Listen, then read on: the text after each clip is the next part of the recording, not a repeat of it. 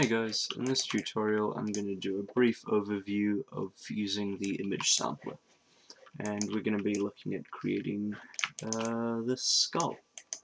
Alright, so we'll make a new document and we're going to drop down the image sampler, which you can find in input, and we're also going to bring in, we'll double click that and we're going to set an image. I'm going to use this skull that I found and I'll click OK. Okay, now we're going to plug in a rectangular grid, and we're also going to plug in some values. We'll set the slider to a maximum of 50, and then we'll plug these in. So like with most things in Grasshopper, the image sampler also can work on a 0 to 1 bounds. If you wanted, you could set the bounds here to whatever you want. So if you wanted to set it to the size of the image, but what we're going to do is we're going to look at a workaround for how we wouldn't need to set the size of the image, and we could just use this 0 to 1 domain. The way we're going to do that is we're going to import the image into Grasshopper as well, like this. And we're going to grab a read file component and a file path. So I'm going to set my file path to this skull. Actually, I don't need this read file. I'll just plug that straight in. And you'll notice straight off the bat that Grasshopper brings in the image, which is well and good, but it's not exactly what we want, so we're going to turn that off, and we're going to create a bounding box around that. So that bounding box is going to give us a flat box as the result. So we're going to use a deconstruct brep component, and that's going to give us a surface about which we can get some information, such as the surface dimensions. So this tells us how big it is in the U and V direction, and what we can do is, instead of using these sliders with arbitrary values here, we can figure out the exact ratio we need. So we're going to divide U by V, and then we'll all base it on this one slider. And so, okay, we'll have a look. So the ratio is 0.74, and our U value is 514, and our V value is 691, meaning that this number, or this multiplication, is going to give us our U parameter, or our V, or sorry, our U or our X value. U and X are sort of analogous to each other. So this is going to go into my extent X, and this is going to go into my extent Y. Your extent X and your extent Y are the amount of numbers, or the amount of points you want in each direction. And so then our size X and Y are going to be defined by a 1 over X. This will ensure that our bounds remain between 0 and 1. So this is going to be our X value, and we'll make another one for our Y size. Now we'll just check that, just so that I can prove that to you, with a bounds component and a panel. We'll plug our points in, and we'll flatten that. Okay, looks like we've got some sort of issue there. Let me just check the, sorry, I haven't deconstructed the points. So I'll deconstruct that. We'll check out X 0 to 1, and our Y is also 0 to 1. Good, so that's working. We'll plug those points in there. And so now what the image sampler does, well, it can do a number of things. What it's doing at the moment is it's looking at every single corresponding pixel in this 0 to 1 space, and it's returning a color value. That's pretty cool. The The image sampler though gives you a whole bunch of different options.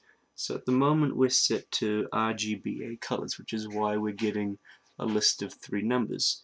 If we wanted, we could just get the red channel, and so that would give you the amount of red in every single pixel in this image. You could do the same with green, blue, transparency, which is alpha, hue, saturation, and the one we're going to use is color brightness. This is going to turn it to a black and white image, and we're going to get a 0 to 1 value as our output.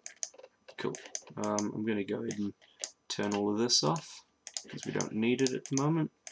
Now we're also going to create another rectangular grid. I'm going to disconnect my X and Y size, and so at the moment Grasshopper, for the rectangular grid, it sets our sizes to 1 and 2, so we're just going to create a uniform number. We'll use 1 in each direction, and now we'll get rid of that panel. And what I'm going to do is I'm going to use these values as a direction, a value in which to move each of these points. We are also going to need a multiplier, or else our distance might be negligible, and I'll set that to 10. Then we'll plug that into our Z, and we'll plug our points into the geometry. And so you might be able to see the skull a bit subtly there. There we go, it's being raised out a bit more. And now we're going to create a mesh from points, one of my favorite, probably most used tools in Grasshopper at the moment. Remember, it's not a stock Grasshopper component though. You need to load in the mesh edit component, which you can find on the Food for Rhino website. Okay, so our U and V values, like we've done multiple times, are going to be U plus 1, U and V, and V plus 1. Now get rid of the corresponding U and V's that aren't needed. So this is our U value, this is our V value, and when we plug this in here, we're also going to need to flatten these points coming in here, and we should get a mesh result. Don't know how well you're going to be able to see that, so maybe we'll bump up the resolution a bit, and maybe we'll increase our offset, and we'll turn off these grids. Turn my mesh lines on, and there you go, you can see the face starting to appear, or the skull starting to appear. Now that's alright, but we'll try something different. We'll disable this and these as well, and what I'm gonna do is I'm gonna use all of these to create a circle with a given radius.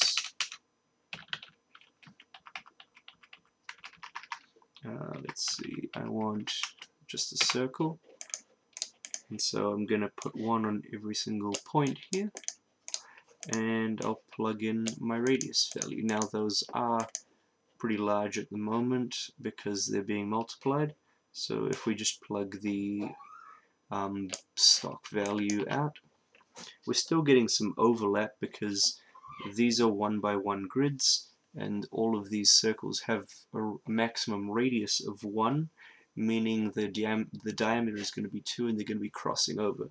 So what we're going to do is we're going to make another multiplier, and we'll give that a maximum value of 1, and we'll set it to 0.5. So now when we plug that into here and that into there, we are now getting our skull with no intersecting circles, and so that's pretty neat. We could bump up this resolution to whatever we wanted. Say, I don't know, I don't want to go too huge, but 200 will probably be the sort of upper limit of where we want to work to. And there we go. That's our skull. You also notice these lines that I'm getting down the middle. That's just based off of the image that I chose. That's not really a fault with the program or anything. What we do have though in Grasshopper, the image sampler, is this interpolate option, which will sort of look at the neighboring pixels in the image and try to reduce any chances of noise that might be making their way in. And so you'll see a slight sort of reduction in the emphasis of those lines. Not much though, but it can be quite helpful at times. Now what we also could do is I could take all of this and we could create a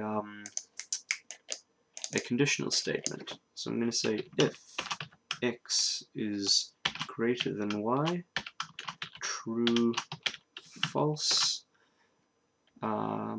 So remember, for a conditional statement we put our if, our open parentheses, our condition, so if x is greater than y, then our true condition, and then our false condition. So basically what I'm going to say if this pixel brightness value is greater than a certain number, then true, otherwise false. So we're going to be able to use this to cull out anything that's below a certain brightness. And so this gives us a culling pattern, so we just need to put it into a cull pattern. And so we need to cull, we need to cull firstly this list. We need to cull the list of values from here, as well as the list of points from here. And then we'll plug this into both of these. And at the moment it's set to 1, so it's going to be culling absolutely everything. And as we decrease that, you can see our skull geometry starting to come back in. I'm going to turn this off. We'll quickly disable the solver. Let me see which was which. So these are my planes and these are my radius values. I'll just flip those around so it's easier to see. And I'll enable this, and there you go.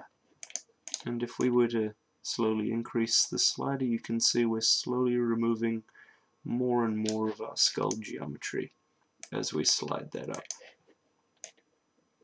And if I go too far, I might, I don't know. Sorry, I haven't, I'm also going to multiply this result over here and plug it in. Okay, so yeah, so you can see at some point I lost that line right down the middle of my skull, which, yeah, so it's about there somewhere. Yeah. So this is a pretty neat way to work with geometry. You can literally do anything you want with these values. You could use them to displace the points a certain height. You could use an attractor point on them to maybe give them a certain color and then use a custom preview in order to see what happens with that. You could use this value to assign a rotation to a box, or a rectangle around here, and then we could take something like this, probably not at this resolution, but we could take a whole bunch of circles and we could send them through a laser cutter or something and create a pretty cool result. Yeah, so that's working with the image sampler.